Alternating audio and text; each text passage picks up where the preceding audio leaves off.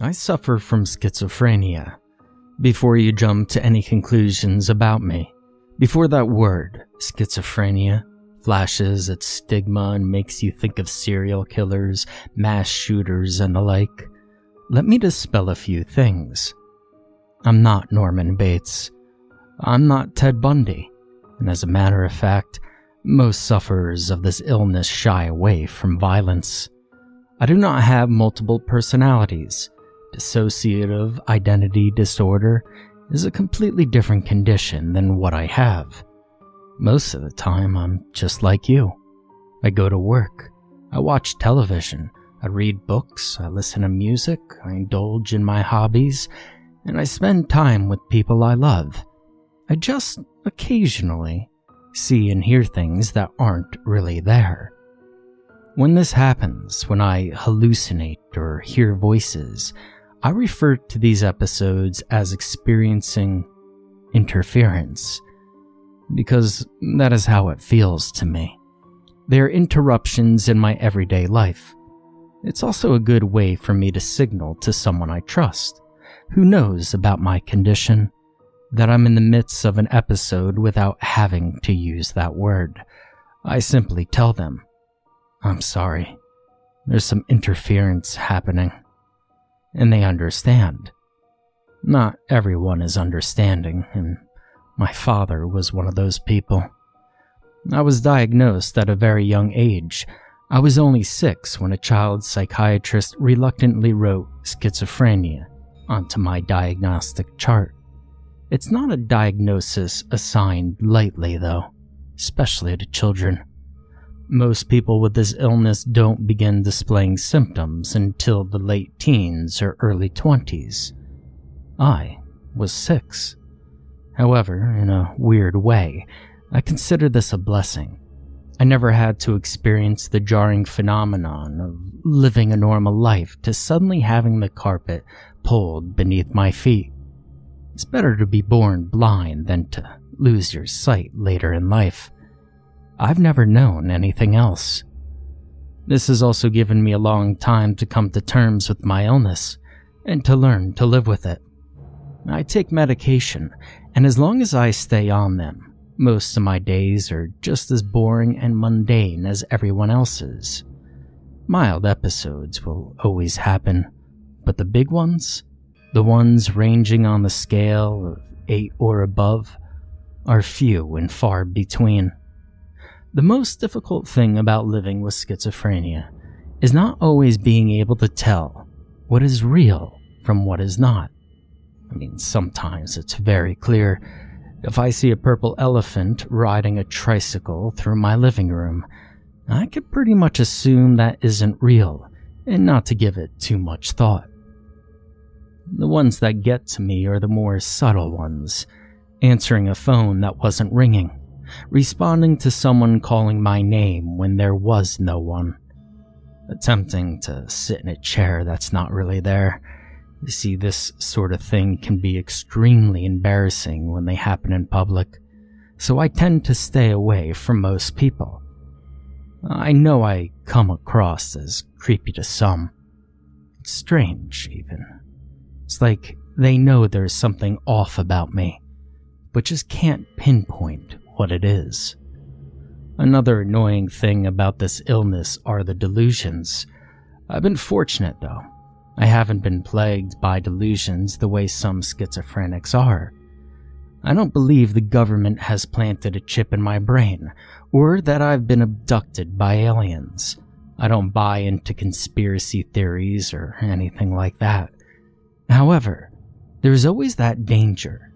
I'm always afraid of going off the deep end that way, so I avoid anything that might trigger it.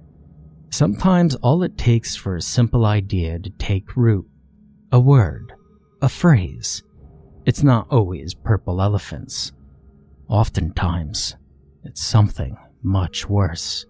One thing I avoid above all else is religion, and I don't mean that to sound disrespectful to anyone who is religious.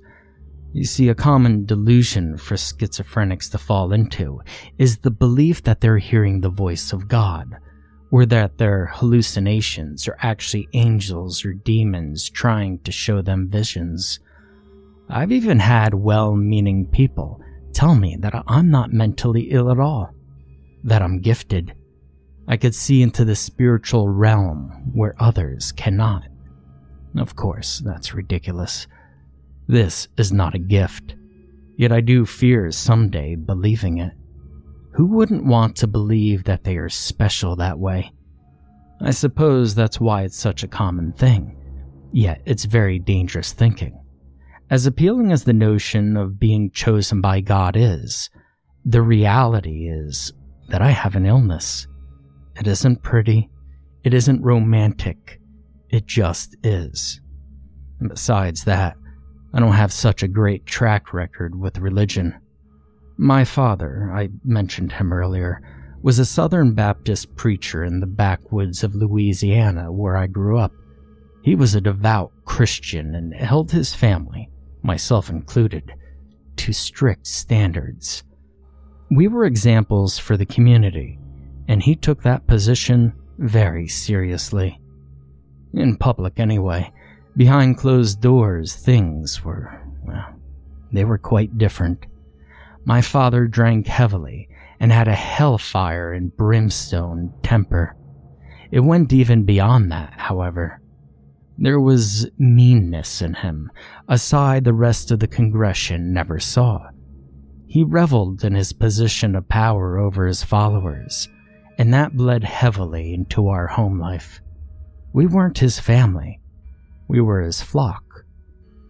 You see the scar across the corner of my mouth? That was delivered with the strip of barbed wire. I could show you my arms and back as well, but I keep those covered. No matter the weather, I'm always in long sleeves. Having a schizophrenic son was not news my father took very well.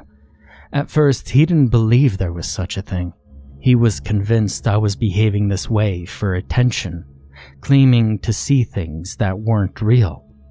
Then it got more sinister. My father became obsessed with the idea that I was in fact possessed. My hallucinations were satanic visions.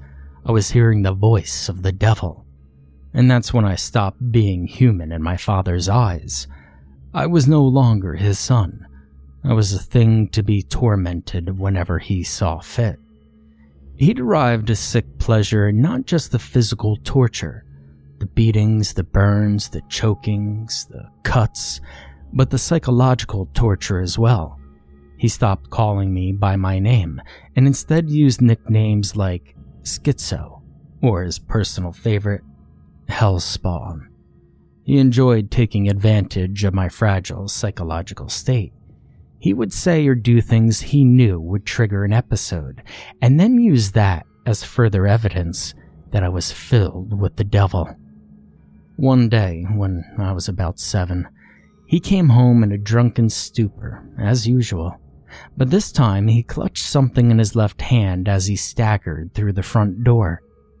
At first, I thought it was some sort of dead rodent, but when he brought it into the light, it was clear. It was a teddy bear, torn in places, with matted fur and bald spots. In his gravelly, slurred voice, he tossed it at my face and said, "Here you go, Hellspawn. I pulled that out of the dumpster for you. Mind you watch out. It's got a mind of its own." And with that, he plopped on the sofa and passed out. Mind of its own. You see, that's all it took. That simple phrase. The seed was planted. I regarded the haggard thing my father had thrown at me. It stank. I believed him when he said he pulled it from the garbage. My first inclination was just to throw it away. In a few hours, my father would probably not even remember giving it to me and would never miss it. But what if he did? What if he got angry that I tossed it out? Hanging on to a smelly, rotten stuffed animal seemed more appealing than whatever punishment my father may inflict on me. And so I took it up to my room. This was most likely some sort of mind game, He wanted to see how long he could make me keep this thing, make me sleep with it, make me take it to school, make me eat meals with it. As his petty torments went, this seemed pretty mild, so I figured I could take it. It was just an old bear after all. But those words kept seeping into my brain. Mind of its own. I began to regard the bear with suspicion. When I was 7, I didn't have the discernment skills to be able to tell when a delusion or an episode was about to overtake me. I'm much older now, and I lived with this for years. I now have coping skills and strategies I can use to combat things like this. But back then, I did not. I stared into the beady plastic eyes of the bear, and I could feel it staring back at me. It has a mind of its own. I threw the bear across the room. It landed face down on the wooden floor, and I decided then that I wasn't going to take it into the bed with me. I would just leave it there on the floor. I went to bed, and after what felt like hours of laying still with one eye fixed on the bear, I managed to fall asleep. I'm not sure how long I slept. It may have been a couple of hours or just a few minutes, but I was awakened by a strange wooden sound. Now I say wooden because it sounded like snapping twigs and creaking branches. When I opened my eyes, they were already pointed in the direction where the bear lay, still on the floor. But now, it was changing. Its furry limbs twisted and lengthened into a jerking and unnatural way. That was the cracking noise I was hearing. Its arms and legs grew and jerked, lengthening and thinning like spider legs. And finally, it lifted its head from the floor. It was swollen to several times its original size, and distended across from fluffy ear to fluffy ear was a row of sharp teeth that dripped with drool. It opened its jaw and released a roar that shook the room. I felt its hot breath hit me in the face, and I bolted from the bed. I ran into the hall and headed for the stairs.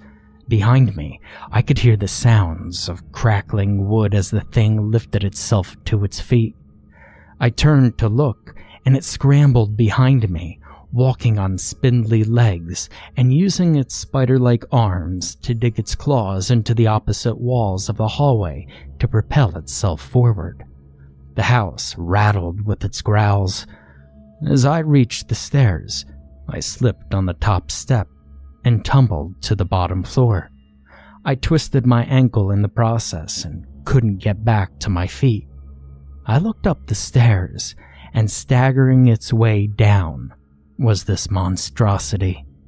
No longer a teddy bear, but a scarecrow-like thing with the skin of a teddy bear stretched across its wooden skeleton. It opened its mouth again and spoke. "It's lovely out there in the woods today, but safer to stay at home, for every bear that ever there was will gather there for certain, because today's the day the teddy bears have their picnic." I screamed and closed my eyes, sliding myself back across the floor like a slug. I began reciting a nursery rhyme that sometimes brought me comfort when I was having an episode. I tried to remind myself that this wasn't real. As I was going up the stairs, I met a man who wasn't there. He wasn't there again today. I wish he'd go away. As I was going up the stairs, I met a man who wasn't there. He wasn't there again today, and I wish he'd go away. I whispered this to myself over and over. When I opened my eyes, I was in my mother's arms. She was shaking me and calling my name. I looked past her worried face and up toward the stairs. My father stood at the top, with the bear in his hands. What's wrong with him now?" he said. "I'm not sure," she said. "I think he had another night terror." "Figures." my father said in that familiar, dismissive tone. "I'm gonna chain you to the bed, boy, if you don't cut this shit out." He threw the bear at me again and disappeared into the hallway. My mother carried me back up to the bed. For the next few nights, this happened again and again. The bear would transform into the monster, chasing me, and my mother would find me in various places of the house, hiding in closets or in the cabinets, shaking and reciting nursery rhymes. After the 6th night, my mother begged my father to let her get rid of the bear. She offered to burn it, bury it, whatever it took. My father just smugly smiled and said, "You'd burn a gift a father gave to his son? You're ungrateful." Somehow, my father was still more terrifying than anything my broken mind could invent. Even so, the constant disturbances during the night were wearing on him too, so he made good on his promise to restrain me to my bed. The 7th night, he tied me down with ropes and sat the bear square on my chest. "Sleep tight," he said as he closed my bedroom door. It wasn't long before I felt vibrations on my chest as a low growl began to rise from the bear. Slowly, its mouth began to stretch across its face in a toothy, distended fashion. Immediately, I closed my eyes and began to recite the rhyme. Over my own voice, though, I could hear that crackling sound. It was growing again, transforming. I abandoned the rhyme and instead began to scream. I called for my mother. I struggled and strained against the ropes until they began to cut into my wrists, and I felt blood trickle down my arm. I could hear voices in the hall, my mother first. "Let go of him, please. He's having a nightmare." Then my father. "Oh, would you stop babying him? He's driving us all crazy as he is." "You want to stop to it? Well, I'll make a stop." What happened next is a blurry mix of hallucination and reality. To this day, I'm not quite sure what actually transpired. I remember my father bursting into my bedroom. I remember the door flinging open and crashing against the wall behind. I remember the crackling noise the bear made as it grew. And I remember the bear's voice. "Today's the day. The teddy bears have their picnic." There was a scream, but not my own this time. My eyes were clenched tightly shut, and I just kept repeating. As I was going up the stairs, I met a man who wasn't there. He wasn't there again today, and I wish he'd go away. There were growls and roars, crashes, and the sound of ripping flesh and screaming, and then silence. Finally, my mother came in. She saw me tied to the bed and ran to me, frantically removing the ropes from my bloody wrists. My father was nowhere to be seen. The bear lay face down on the wooden floor, as it had the first night when I had thrown it aside. After attending to my wounds and making sure I was all right, my mother asked me, "Where's your father?"